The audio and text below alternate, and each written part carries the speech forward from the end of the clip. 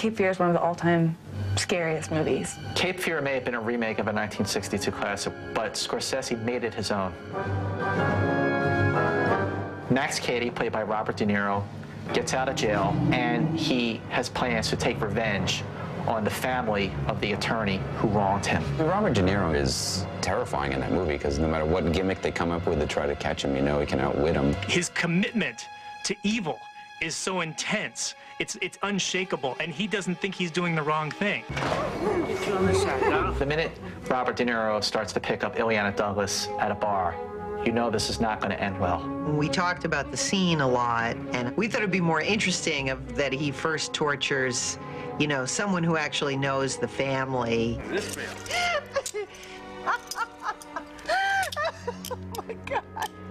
Am I under arrest? When I got the original script, he puts the handcuffs on her and she says, "Hey, what are you doing? That's, I'm not into that." And it was all very predictable. But I thought the more I'm laughing and trying to play along, the more horrifying it is for the audience. What he did to me hurt a lot worse than this.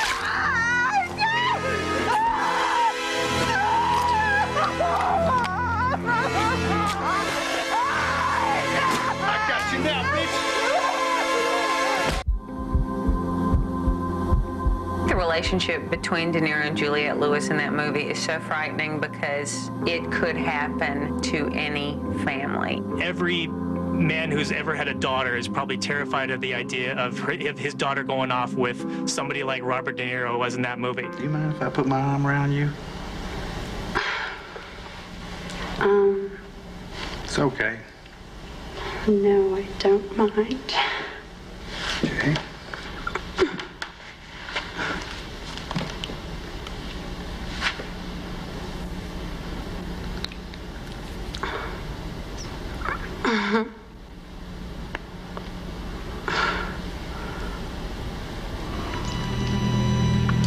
You are crawling out of your seat because Juliette Lewis is so innocent in that movie, and he's just weaseling his way into her life, and there's nothing Nick Nolte can do about it. Cape Fear is the most intense, disturbing, just attack on the senses. It's a great sort of classic revenge story.